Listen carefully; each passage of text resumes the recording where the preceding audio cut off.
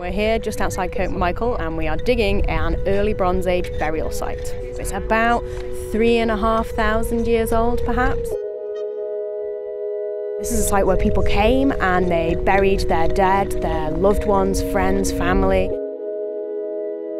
but also probably to reflect upon their lives. We're finding lots of flints, which is evidence of activity that's happening up here, and we're doing it to try and find out more about the early Bronze Age on the Isle of Man and how it relates to our neighbours across the Irish Sea in Ireland and Scotland and England and Wales too.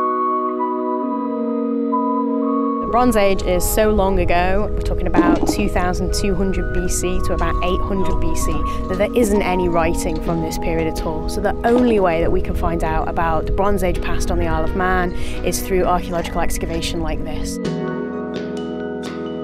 We identified this site because we've known about it for a long time. It's in antiquarian records and on early maps of the island. And we started looking at aerial photographs and data from LiDAR, so a laser that's able to penetrate through the vegetation. The LiDAR in particular, we see really clear round shapes on top of the hill that aren't natural, that look like they are made by people, and that's really important for us. And then once we can look at the geophysics, what we see in the geophysics is a huge disturbance to the ground, that the soil has been turned over and that things are going on here. And all of that to an archaeologist says, this isn't natural, this is human activity.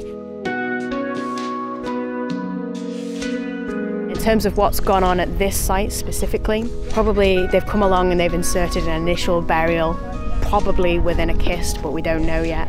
And then they've built up a mound over the top of that. They may then have come back and inserted more burials over time, which they might not have done them in the same style as the first one. We could have some inhumations and some cremations. We could have cremations with different kinds of pottery, different types of practices that are associated with it.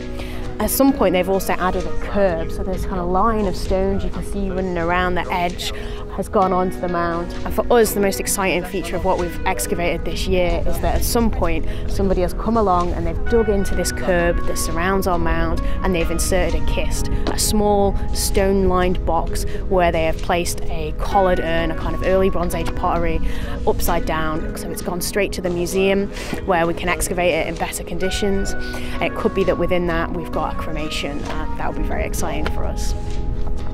Most archaeologists absolutely love a chance to get out, especially when the weather's like this. So there's nothing quite like when you find something really cool and you think, oh, nobody has seen this object for thousands of years, and when you think, oh, this has got a chance to tell us something really new about the past. That for me is really exciting, and I think it is for most archaeologists.